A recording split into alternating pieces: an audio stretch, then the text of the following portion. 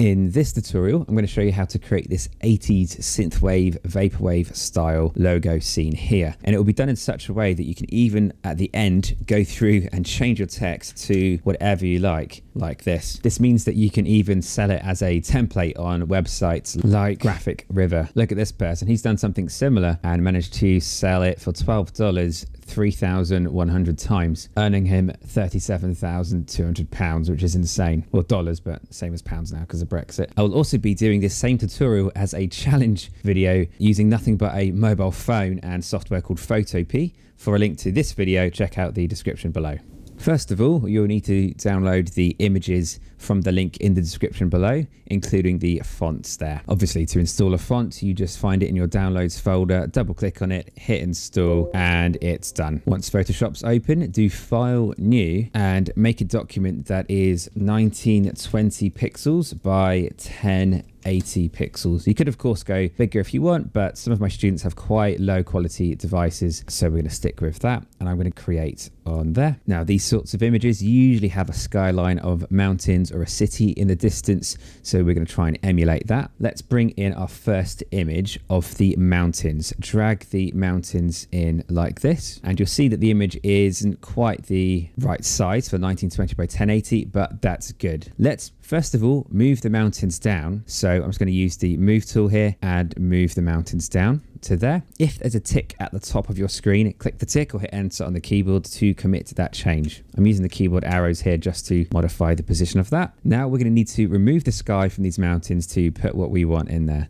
To do that, we'll need to rasterize the layer. Right click on your mountains layer over here and do rasterize layer. Now, in the 2021 version of Photoshop, there is something called sky removal tool in here where you can change and remove the sky, but for now we're going to keep things simple. Now, while I would usually use select color range to remove colors from the sky, you can see here that it's picking up quite a lot of the colors of the mountains, even if I keep the fuzziness down quite low, and that might cause an issue later on, so I'm going to not do that, and instead I'm going to use the old-fashioned quick selection tool. To do that, hit W on the keyboard and click and hold on it and change it down to the quick selection tool. Click and drag over near the top of the picture of the sky here, and it will do a fairly good job. There's a few areas though where it's done it wrong. So to fix that, you need to hold Alt on the keyboard. Notice when you hold Alt that at the top of your screen, the minus mode is enabled, and you can then take away from the selection. So if you zoom in with Alt and scroll, you can kind of click and drag over the mountain like this, and it will then remove from the selection. So I'm holding down Alt constantly while clicking on the different parts of the mountain that I'd rather it not remove. If you accidentally click too far into the sky, like I've done here, then you can simply let go of Alt,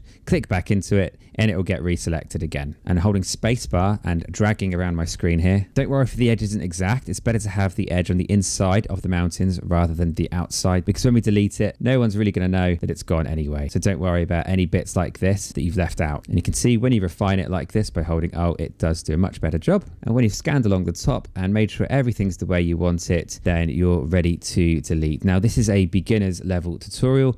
I'll be using destructive editing techniques in this. Of course, if you've been taught Photoshop more than my students, then you'll know that you can use things like layer masks to make sure that you do this properly. But I'm just going to keep it very simple. So once you've got the sky selected, you can hit delete, and then you can deselect with Control D or Command D, and then do your eraser tool, which is E on the keyboard, and you can use the square brackets to change the size of your brush up to the right. It doesn't matter if your brush has hard or soft edges here. What is important is that you just click over the line that's remaining there. Let's put some stars into the sky now. So in your downloads, there's something called space for you to drag into here like this. You're going to need to scale this image up. So if you hold Alt on the keyboard, it will resize from the center, which is useful. If for some reason you cannot see the cross in the middle of these stars and you don't know how to resize it, obviously just go to your move tool at the top and do make sure that show transform controls is ticked. so that you know how to resize it with the corner dots like that. Once you've resized it out to the edges, you're going to need to move it down underneath the mountains like this. In the one I made earlier, the mountains were almost silhouettes in the distance, so let's create that effect. I'm going to move the horizon line down of the mountains so they're pretty much in the middle of the image. So get to your move tool, which is V on the keyboard, and move it down vertically like this. If you hold shift on the keyboard while you're moving, it will allow you to move it in a perfectly straight line, which is nice. So keep them roughly in the middle like that. To darken the mountains, the first thing you might want to try is to do Control M on the keyboard. We'll bring up curves, that's M for Mike, or go to Image, Adjustments, Curves. And if you click in the middle of the grid like this, a dot will appear. Just drag that dot to the bottom right corner slowly, and as you do this, you'll see the image get darker. So now the dark colors of the mountains match the sky a bit better. Now hit OK. The next thing we're going to want to do is paint the floor to be almost totally black so that there's no detail under there. To do that, we can create a new layer, which I'm going to rename by double clicking on the text, black floor, and hit enter. I'm going to now on the keyboard hold the Control or Command button and move your mouse over to the thumbnail of your mountains layer. When you hover over that, you'll see your cursor gains a dotted selection tool square. Click on that and you'll then see a selection loaded in there. This means that you can paint the shape of these mountains onto a different layer. I'm going to do B for brush. If it's the pencil tool, just click and hold and change it into a brush. It's probably a brush by default. And the brush I'll choose for this is a soft round brush that's in the general brushes folder. I'll have a size that's about 350 pixels. I'm going to make the color black and scribble like this at the bottom there. Now, if you want, you can have completely black mountains. This will look fine. But if you want to make your brush all the way up to about 800 in size, so you get a slight more of a fade like that. Next, let's add in our floor. To do that, drag in your 4K grid like this into Photoshop, hit enter on the keyboard. Make sure your 4K grid is above all of your other layers. If it's not, drag it to the top. Now you're going to need to create a color for this grid. So if you double click on the empty part of the gray area here, your layer style window will appear. If you're not very good at double clicking, then go to layer, layer style, and choose blending options from in there. Now you want to choose down here where it says gradient overlay. Click on the word gradient overlay, not just the tick box, but the word. And in here, let's first of all change the gradient itself. You can choose from one of the options in here, but it might be easier just to click on the gradient bar like this and your gradient editor will appear. If your settings are at default, you'll only have 2 colors to start with, and we can start with that. Let's choose the left color, which will be at the bottom of your grid, and click on that color there. If you double click, it actually brings up your color picker window. If you can't double click very well though, at the bottom you've got your color option here instead. Let's choose a dark desaturated blue. The hex code for this is 141758. You can hit OK. Next, let's choose the color on the right hand side. Double click on the color square there, and you can have a similar color over there as well. The color code I have here is 1D1934. Next, we want to have a brighter blue in the middle. To add another color to the middle here, just click anywhere that's beneath this bar but isn't this diamond shape here. Another color will appear, and then you can double click on this new shape that you've made. By the way, if you make a mistake and add too many of these, you can just click and drag them off to take them away. Do not hit cancel, you lose all your work. Double click on this one here, and I'm going to make this quite a luminous shade of a greeny blue like this. Hit OK. I'm then going to click just over here on the right hand side of the middle so that there's another one. In the middle of the two, I'll click to create another color here. This color is going to be almost white, so there's like an almost white sheen going through it. The color codes, by the way, for these shades of blue were 5ED9E1, and the color code for the middle color here is AFEAEE, and you get this kind of nice effect like that. Hit OK, and you can also hit OK on here now as well. Now we're going to need to add a glow to our image here. Now we want the glow to match the crazy colors that are going on here. The easiest way to do it is to simply duplicate your layer by clicking on your grid layer, do Ctrl J. There's now 2 of them. On the top layer, go to filter, blur. We want a Gaussian blur on that. Increase the radius of the Gaussian blur enough so that it looks like it's glowing. An amount of between 5 and 10 will work well. For your glowing layer to work properly, you're now going to need to rasterize it by right clicking on the grid like this and go to rasterize layer. So you still have the original grid that isn't rasterized, but the blur glowing grid is rasterized now. Then hold shift, select both of these layers and go to edit, transform, perspective. Now zoom out quite far with alt and scroll and drag the bottom right hand corner out to the right like this, quite far. The further you drag it out, the more intense and awesome the perspective will look. Once you've done that, you'll need to drag the top down, and as you can see, it only lets you drag the top side to side.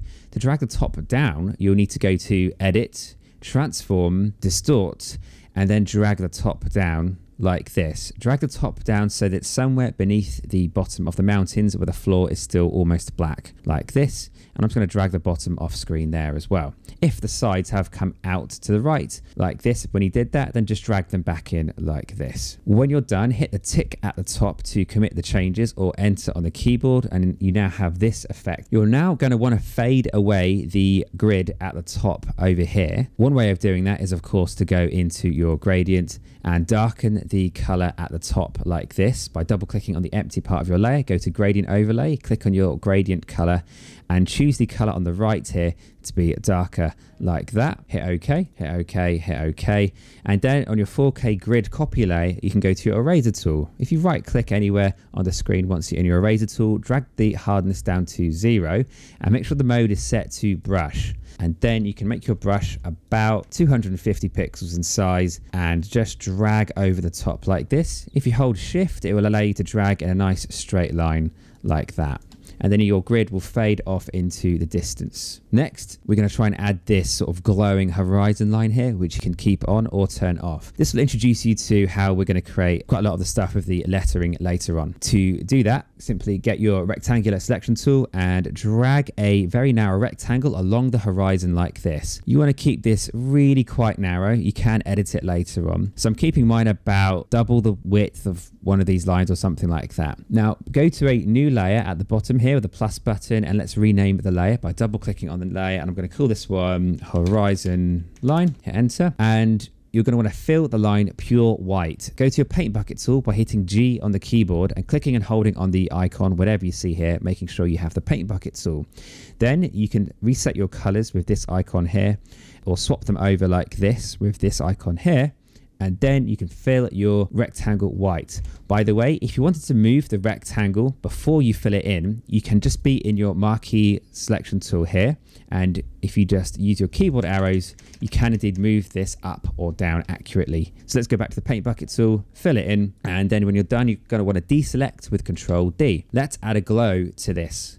This, by the way, is the exact same way that you can make a lightsaber. So here's how you make a lightsaber. Double click on your empty area by the horizon line layer. When you've opened up the layer styles, go into where it says outer glow. Now I'm going to zoom in with alt and scroll so I can see what's going on here. And I'm going to want to click first of all on the color so that I can see what's going on. Click on the white box here and let's choose quite a deep pink color. And so the color code I've got for this is CF51EE. I'm actually going to copy that with Control C because I'll need it later for the inner glow. Hit OK. Let's go and make the opacity 100% for this. Leave the blending mode on screen. Noise is awesome. I'll show you that in a minute. But increase the spread to 1 or 2 pixels. That just tells you how far the glow will travel out before it then blends. So I'm going to do about 1 or 2 for that. And then increase the size until you're happy. Now I'm going to have a size of about 32 pixels for mine. And once you can see that, you might want to go and have a look at the noise here. Increasing the noise gives you this lovely grain effect. Keep mine usually at about 5% here or less. Hit inner glow, which is just up here. And on the inner glow, you need to click on the color first of all and just paste with Control V the code that you had from earlier like this. CF51EE is what I'm using. Hit OK. Now go and change the opacity to 100% for this.